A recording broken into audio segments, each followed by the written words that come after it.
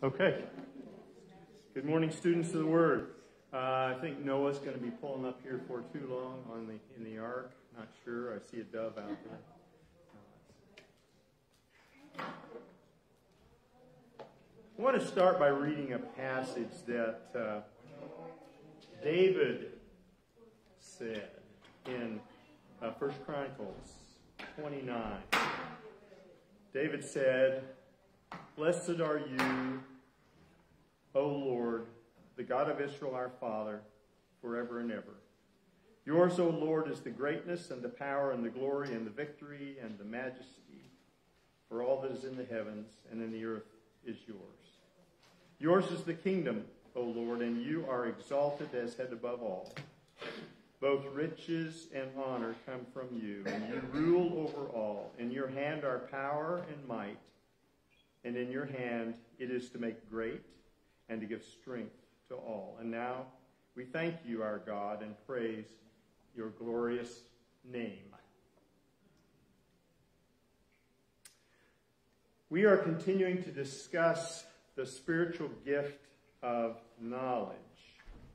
Last week we started talking about examples of life situations in which it might be hard to see God working through those situations to make us more like his Son. We read 1 Peter 2.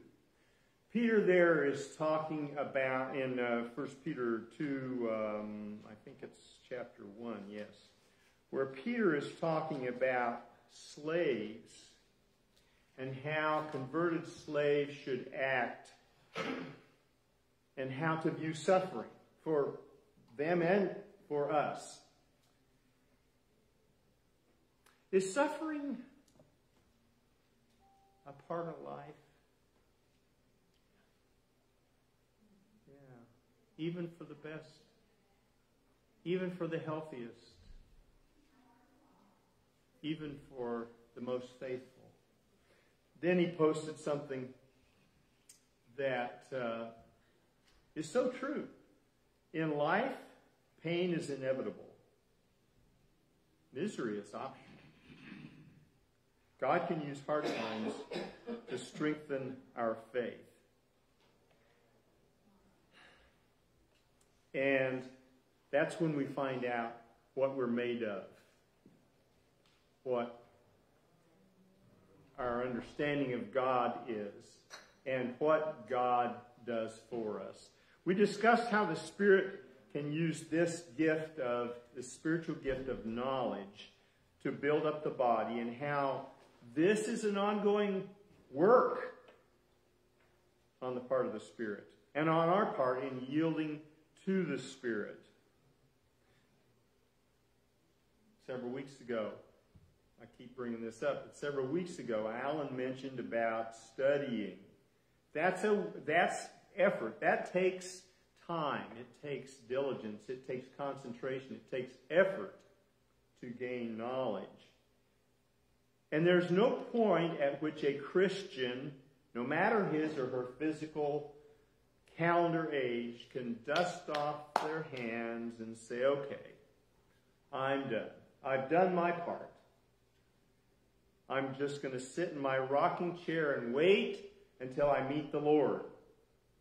Paul said, "I've fought a good fight." Well, you can say that, but you're still in the fight, aren't you? You're still in the race, aren't you? And so am I. Even so, gaining knowledge is not an accomplished task. There is no end in sight, except what we're hoping for, what we're looking for. But it's rather an ongoing work. It's rather an ongoing endeavor. And we also talked about how there is one faith, but there are different levels of that individual faith, depending upon maturity and the measure given by the Spirit. The same is true for knowledge.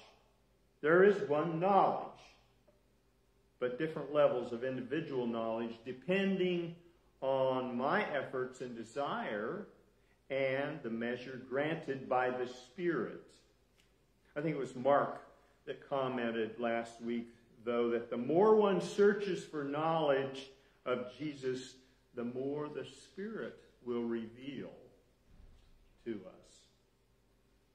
We looked at one of my favorite passages from 2 Peter 1, verse 3. Jesus has the power of God by which he has given us everything we need to live and to serve God.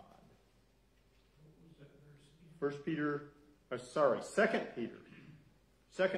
1:3. He has given us everything we need to live and to serve God because Jesus has the power of God.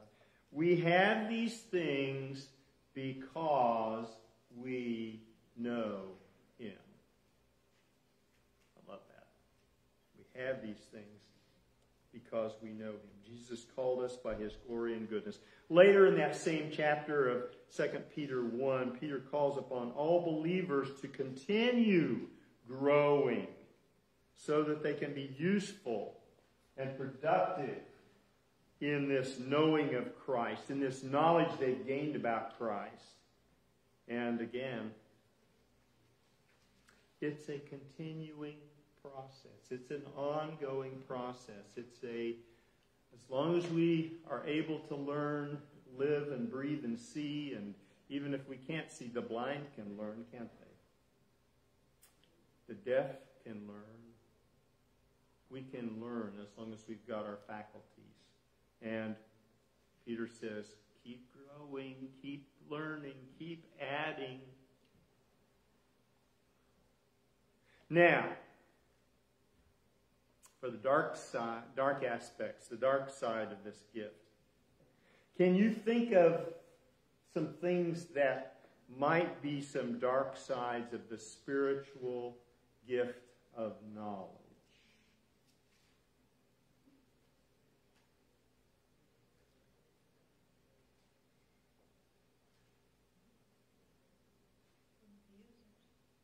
If you abuse it. Well, we'll talk about that, yes. We already looked, number one, at the teachers of the law in Luke 11.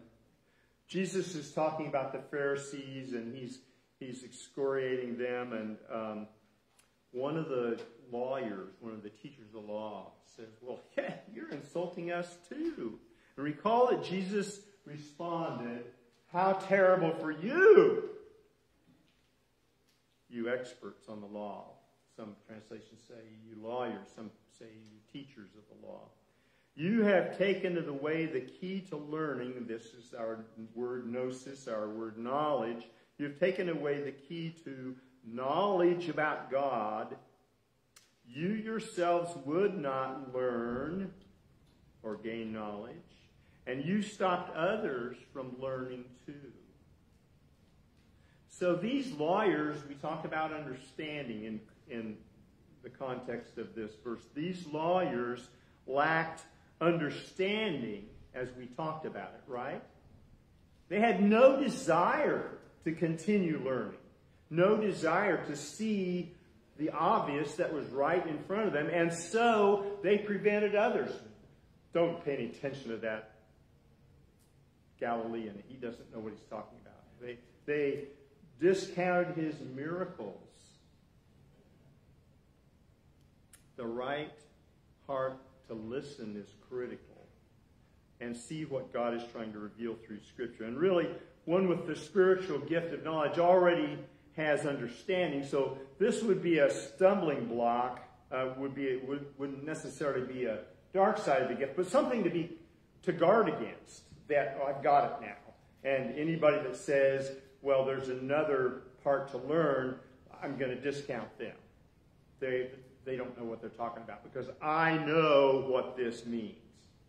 I've got the knowledge already. I know I have this spiritual gift, and so I obviously have these answers.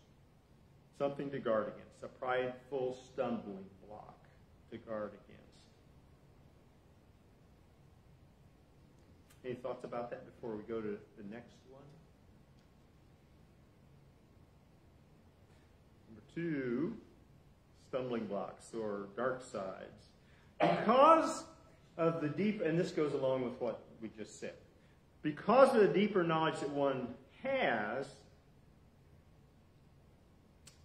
she or he might forget to consider the effects of that knowledge-based action as viewed through the eyes of someone who lacks that same knowledge, that same depth of knowledge. Remember, Paul talks about the freedom that we have in Christ. And he talks about just such a situation where one has knowledge but forgets to be mindful that those who don't have that same level of understanding, that same level of knowledge, might see what I am doing. In 1 Corinthians 8, Paul says, be careful that your freedom does not cause those who are weak in faith to fall into sin. Bill, do you have that one? That 1 Corinthians 8? 9, 10, 11.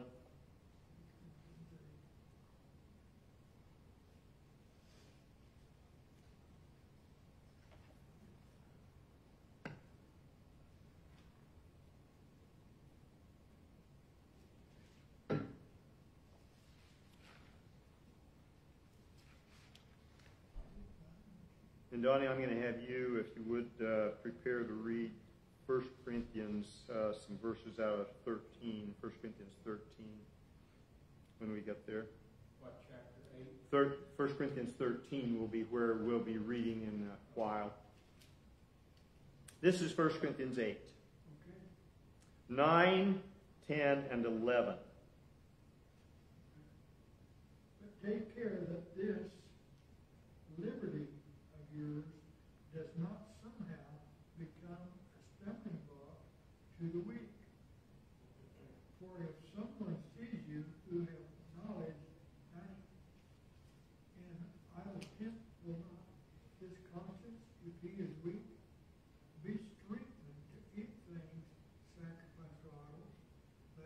For both your knowledge, for through your knowledge, he who is weak is ruined, the brother for whose sake Christ died. Okay. So this is a situation, I know, as Peter did, that the sheet came down 3 times. And that all these things are okay. The idols mean nothing to me because I'm a worshiper of God. I have never worshipped idols. And so the Jew could say, I don't have any problem eating that meat. What difference does it make where it was burned? Or whether it was burned in front of a fireplace or burned in front of an idol. I don't care. And Paul says that's true. But what if you've got someone that has been an idol worshiper and has turned away from that and they see you eating that meat? Paul says, are you going to use your knowledge, your superior knowledge, and just disregard how that other brother or sister might feel about that? Okay, read 12 and 13 now, Bill, please. And so by sinning against a brother and winning their conscience when it is weak, you sin against Christ. Sin against Christ. Therefore, if food causes my brother to stumble, I will never eat meat again, so that I will not cause my brother to stumble. So the knowledge has caused the user of the knowledge to overlook, to not be sensitive or be less sensitive to those who lack the knowledge. And Paul gives an example. There are many others. But this was a big problem in the first century church. The former idol worshippers, we might say, were in some ways like the alcoholic who has gotten away from his or her drink. The Bible condemns alcoholism, but if you read the text carefully, Paul even talks to Timothy about using a little alcohol. A little wine for your stomach. It might help you, Timothy. I don't know what his stomach problem was, but if it was reflux, that's going to make it worse, Paul.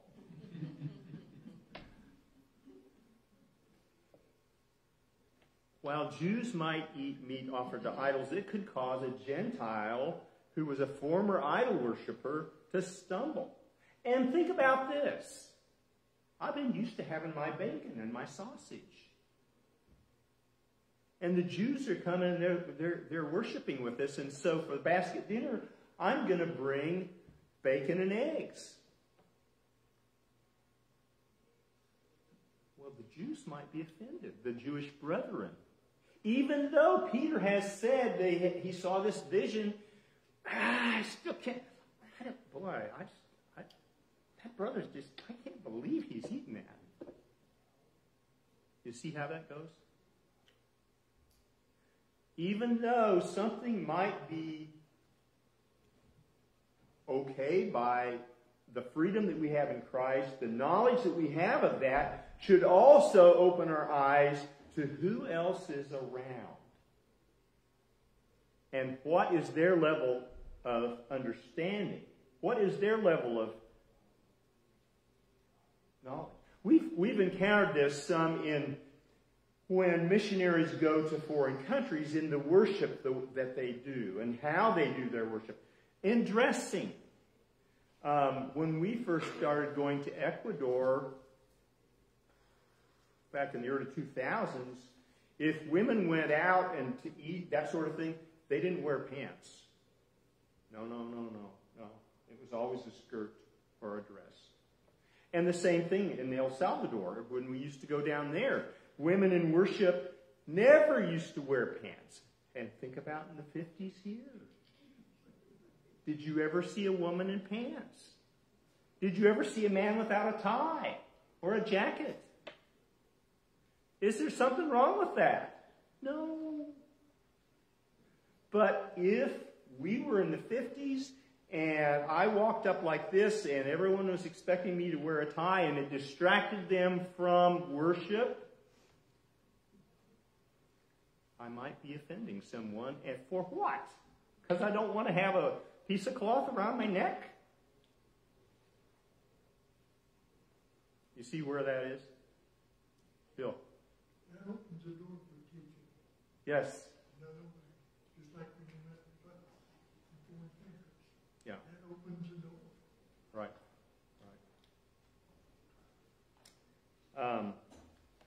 And so possibly this gift of knowledge, the dark side, could cause the one with the gift to feel superior. That's so stupid. I mean, even if it's not said, it might be the attitude. So that he or she is going to go ahead even though someone might find offense by what Christians have a right, quote unquote, to do under their freedom in Christ. They lose sight, this person loses sight of the goal of love. The goal of what the Spirit's trying to do through that knowledge, and that is to bring the body together. And Paul says, in the scripture that Bill just read, it's better to be a vegetarian, to not eat meat for the rest of your life, to give up bacon.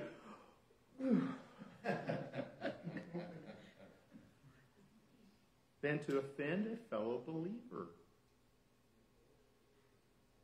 If your Jewish brethren are offended because you want to eat that good Duroc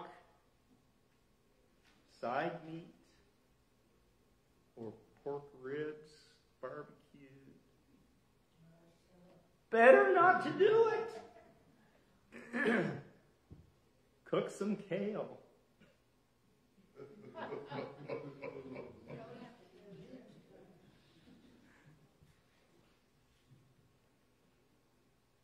Paul addresses this idea about offending others in 1 Corinthians 13, doesn't he? Donnie, if you would read verses 2 for now. Verse 2. If I have the gift of prophecy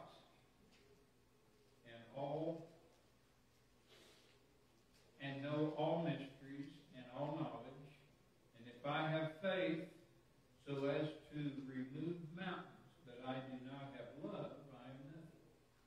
So, notice how the New Century says this.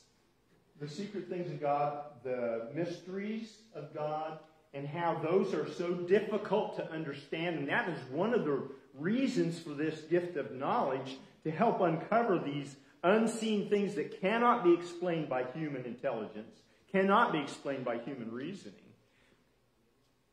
And I have all knowledge. All. I mean, I'm as wise as God.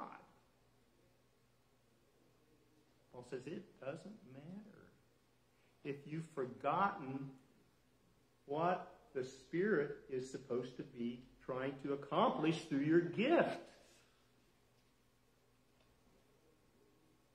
If I don't have love.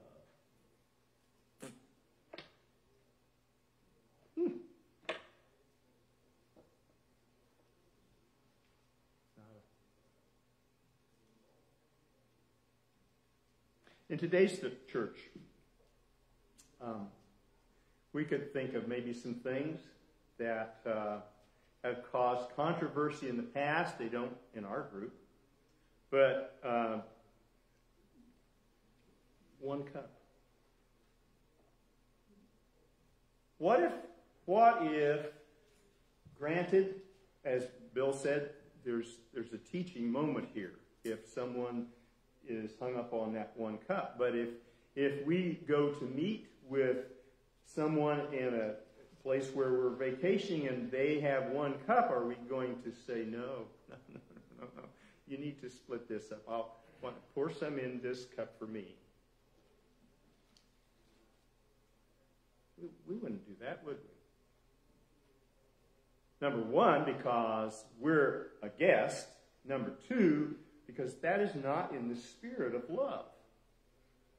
We might say the same thing about wearing a covering on the head for women, or a man covering his head. And that passage, that's one place in the New Testament talks about, and it's difficult to read. I mean, you can go back and you see different translations. We don't have any such custom, or there is no other such custom in the church. It's difficult to read. And if it gets in the way here, if I don't have love, I'm nothing. Are we going to start making a big issue out of that?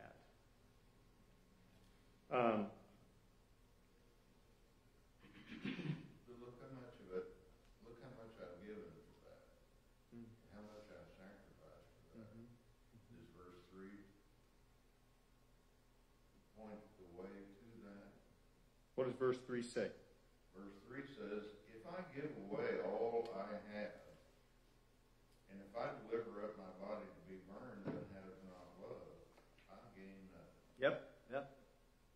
Does yours say it any differently, Donnie? Says pretty much, if I have all possessions and feed the poor, if I surrender my body to be burned and do not have love, it profits me nothing. Yeah.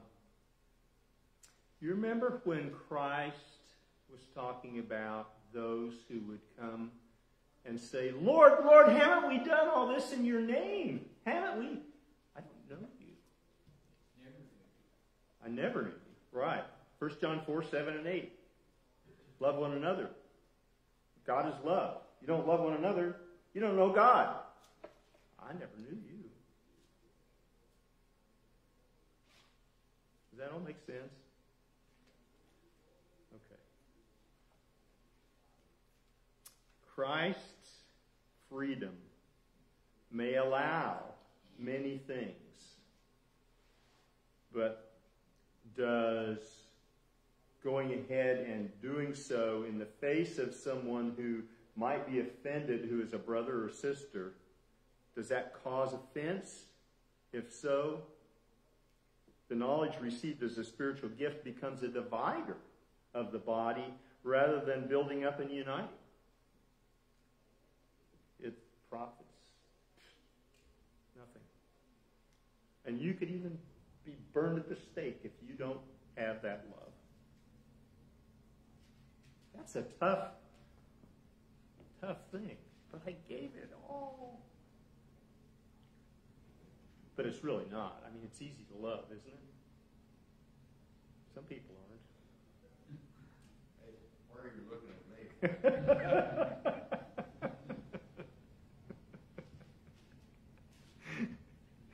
You're easy to love, Mark. Just we talked to Debbie about that. All right. Any more thoughts on that? Steve, so doesn't that tell us we can learn to develop that love, and it's not just a spontaneous thing. Mm-hmm. We can learn that and grow that. It develops more and more over time. It's the people that did all those things, and they did them in Christ's name, but they did them to be doing, Right. not because they loved the people that they were helping, or, that they were doing these works to. It was, the emphasis was on the doing, not on loving them. Right. And as John says, if it wasn't done because of love, if they didn't love their brother, they didn't know God. So, yeah.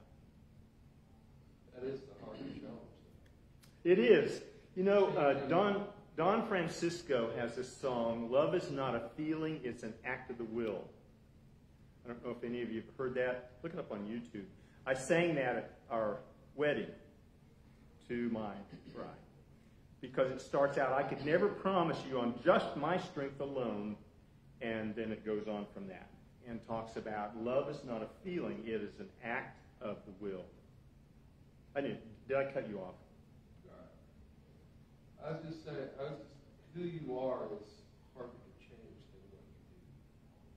There's a lot of things where we can be formulaic inside the way that we're trying to go through a process. And that's really what they were dealing with the Pharisees before. It's like they're doing the things, but the motive, why they were doing it was something that we have to look at.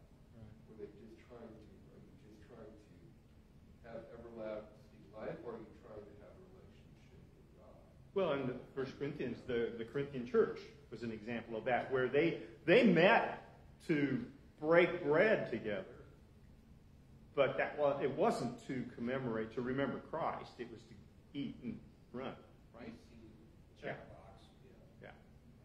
Check the box, and well, if you didn't bring anything, sorry, but this is our food.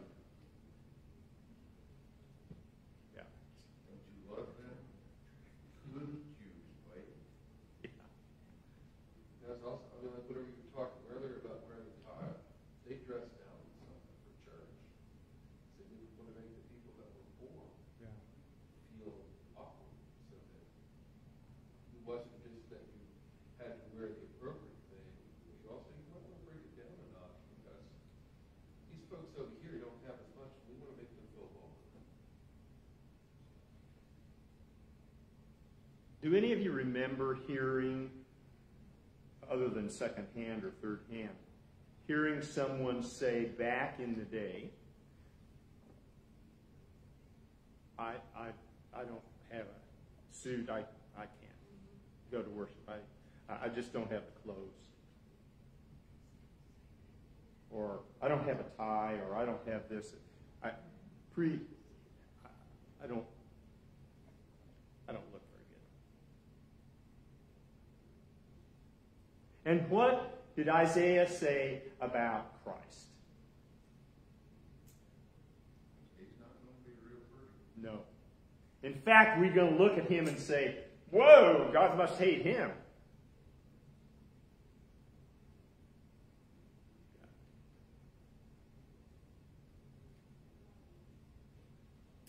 Jesus said, I didn't come to help the well. I came to seek the sick. And if we don't recognize our sickness, then that's a whole other problem, isn't it? As we're coming. So, number 3, just as we looked at with wisdom, one may become prideful, as Sister Linda mentioned, in his or her level of knowledge. And not only look down on others lacking the same level, but, as I alluded to earlier, be jealous of anyone who comes along and challenges that knowledge or says something that might be different from what I have promoted as, well, this is the meaning of that, or this is what we should get from that scripture or that passage. We read in James 3, you remember back when we were studying about wisdom a couple of years back? No. Back in James 3 about wisdom and selfishness with one's wisdom. And the same can occur with knowledge. James says this selfishness and this pride can cause problems in the church because, again, forgot the whole purpose that the Spirit gave the gifts to bring the church together, to build the church up. And this can even lead to useless arguments. You ever sat in a class where there were useless arguments going on? Not in the church, of course, but... And Paul warns Timothy about this. I'm going to go over to 1 Timothy 6.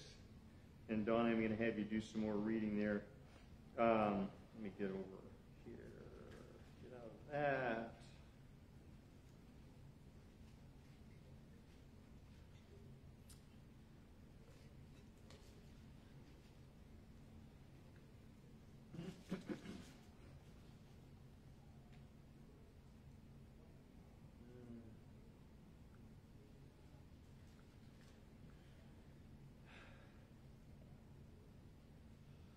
In 1 Timothy 6, in the first few verses there, you can read that and infer, because Paul's talking about all who are slaves should do respect to their masters, and this is kind of like what Peter was talking about, isn't it?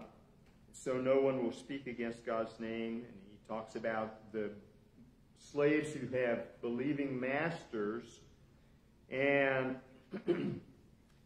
so we can infer from these first few verses in Timothy 6 that some individuals had been teaching that converted slaves should be treated differently than non-converted slaves. And maybe they shouldn't have to work as hard. Maybe they should have increased status in the household. Maybe they should get preferential treatment. That'd make a great recruiting theme for Christianity, wouldn't it? If you become a Christian, especially if you have a Christian master, they're going to have to treat you better. Paul refutes that teaching. It's interesting, Paul doesn't talk about the evils of slavery, but he talks about serving with the right attitude in slavery. Serving the Lord in whatever physical station one finds herself, one finds himself. Tony, you want to read 6:1 through 2, please? All who are under the yoke as slaves are to regard their own masters as worthy of all honor, so that the name of God and our doctrine will not be spoken against. Those who have believers as their masters must not disrespect them because they are brethren, but must serve them all the more because those who partake of the benefit are believers and beloved. Teach and preach these principles. There helping beloved brothers in slavery through their service. We don't hear much of that these days. One does not. And you'll notice a parallel by what we were just talking about in the church, being mindful of how others are going to view your use of your knowledge, your use of your freedom in Christ, and being mindful that it doesn't cause someone to stumble. Same idea here, except here you're looking at the world. He says, you don't want to bring disgrace on the gospel. You don't want to bring disgrace on the Word of God. You don't want to give the world a reason to say, those Christians, I mean, they're just turning the world upside down. Oh, they did say that, didn't they? But you don't want to give them a reason other than the real reason, Jesus Christ.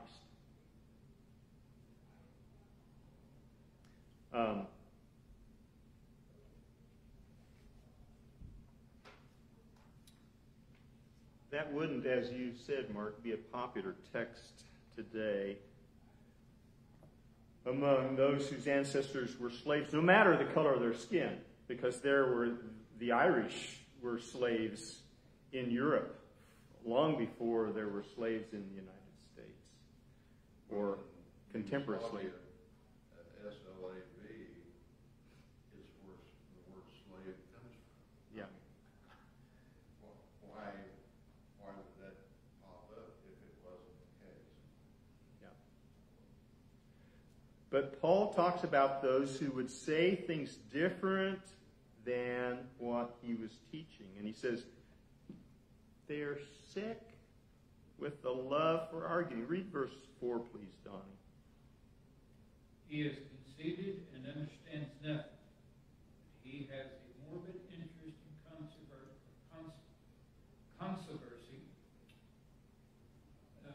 conversational questions, and disputes about other words, out of which arise envy, strife, abusive language, and evil suspicions. Does it say anything about have lost the truth in 4, 5, or 3, 4, 5, somewhere in there? And constant friction between men of deprived minds and depravity of the truth, who suppose that godliness is a means of gain. Yeah. Depravity of the truth, or have lost the truth. Now, if the Spirit is truth, we read that passage. If the Spirit is truth, that means they no longer have the Spirit. So they don't have the knowledge that only the Spirit can give this person. If they get focused, again, this is kind of what we might say going off the rails. They are going down this side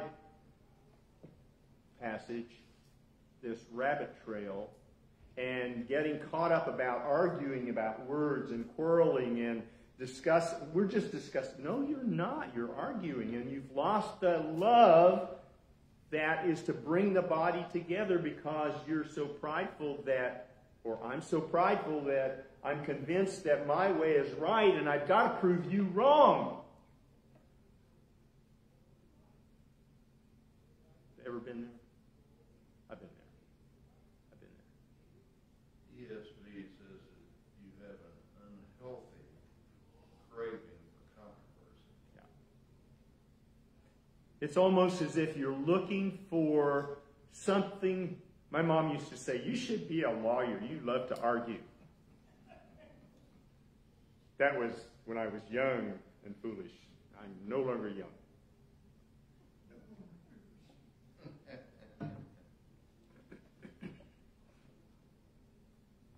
Yes, they love to argue. And so they've lost the Spirit. They've lost the truth because they're focused on things that divide rather than the Spirit of truth that brings together and unifies. Christ prayed in the garden, I want them to be one, Father, as you and I are one. There's no division there. Paul cautions Timothy about them and about others who are focused on this world, focused on things of this world, rather than focusing on pleasing God and holding on to the Spirit of truth. Drop down, Donnie, now to verse 20 and 21, please. O Timothy, guard what has been entrusted to you, avoiding worldly and empty chatter and the opposing arguments of what is falsely called knowledge, which some have professed and thus gone astray in the faith. Grace be to you. Off the rails. Not even going in the right direction now. And so this is a dark side of the gift, the spiritual gift of knowledge, or knowledge that any Christian might have, is losing sight of, I can have all knowledge. I can have all knowledge. What God knows. And if I don't have love, it is nothing. Don't go off the rails, Paul says. And then he goes ahead, he gives a number of warnings about things that could distract a Christian from the spirit of truth. Back up, I think, in verses 10 and 11, 9, 10, 11. And he says, in verse 11, don't do those things. Live the right way. Live the right way. Would Paul know anything about arguing about technical points of religion or of the law or something falsely called knowledge? Would Paul know anything about that? What was the training of a Pharisee? You sat around and you discussed these minutiae law and different opinions, and that this Hillel thought this way and this writer thought that way, and who was right and who was wrong and why they were. That's what you did. That was part of your training. And it's interesting that Jewish brethren, my dad commented about this when he was going over to Israel and doing tours over there. Oftentimes you're sitting in class and it's almost as if people are almost yelling at each other, and he says, they're not. If it were in our society, it would be acrimonious. But in their society, that's the way they interact. And so you have to, again, take those things into account. When they discuss something over there, sometimes it becomes quite what we would say, oh, that's really heated. And we wouldn't feel comfortable. Dad said he was a little uncomfortable. But then afterwards, he saw these two brothers go up and laugh and hug each other. And so,